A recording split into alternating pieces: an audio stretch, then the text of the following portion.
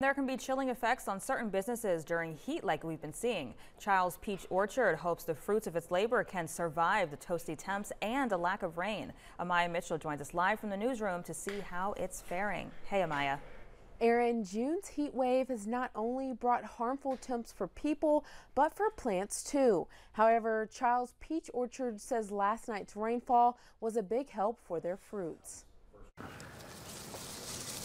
So yeah, peaches, like any crop, need water to grow, and they've been suffering a little bit. Henry Childs is the farm manager at his family's peach orchard. He says Wednesday night's rain was exactly what the fruit needed. Last night we got a good rain, and the trees have really perked up and are already showing the results of the rain last night. With the heat wave that's turned so much brown and crunchy, the orchard has ways to get water to the trees.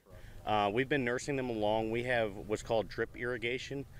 So it's a low water usage system of irrigation, which we can kind of nurse the trees through some of these dry spells. Although the heat did take a toll on the plants, it also did some good, something growers call low disease pressure. It's a really positive thing that came through in this dry spell is that the peaches are very clean of disease and insect pests that we can sometimes be flared up when we get more rainy weather. Now, Childs says they're back caught up, and this dry spell should have minimal, if any, effect on the future of the orchards. The only long-lasting effect may be slightly less growth on the trees as far as next year goes. It might be, maybe an impact, but all in all, I think it's very minimal. I think we're going to be bounced right back to right where normal should be.